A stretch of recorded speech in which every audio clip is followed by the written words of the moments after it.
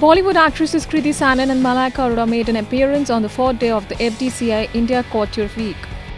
Malaika turns showstopper for ace designer Sulakshana Monga, whereas Kriti closed the show for designer duo Shyamwal and Bhumika for their annual couture collection showcase in New Delhi on Thursday.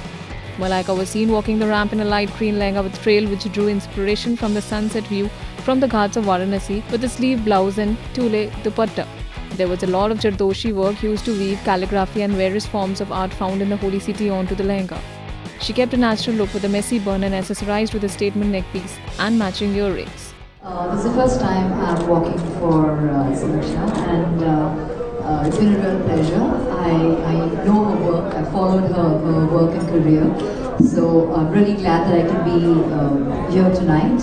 And thank you so much for making me feel so at home. And I have to say, it's a really beautiful collection that you've done for this year's India Couture Week. And Kriti wore a specially conceptualized, muted beige-colored, raw silk lehenga inspired by the fresco and architecture of the Renaissance period, with a one-shoulder puffed sleeves blouse with a tulle dupatta.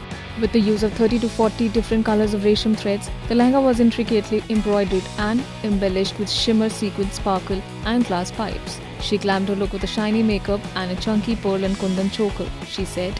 And I've always loved their collection, and as you saw me, this lehenga is really comfortable. I could really dance here.